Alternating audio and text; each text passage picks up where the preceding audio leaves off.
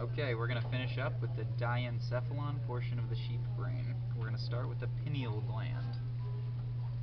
From there, we're going to move to the Habenular Trigone. After that, we're going to move to the Posterior Commissure, and then the Massa Intermedia. From there, we're going to go to the Thalamus. It's inside there somewhere. After that, we're going to point out the third ventricle. There's this whole section surrounding the Massa Intermedia. After that, we're going to point out the hypothalamus, which is right there. Next, we're going to be looking for the mammillary bodies and the Infundibulum, which are in that area right there, but are missing on this specimen. You're going to finish up right there.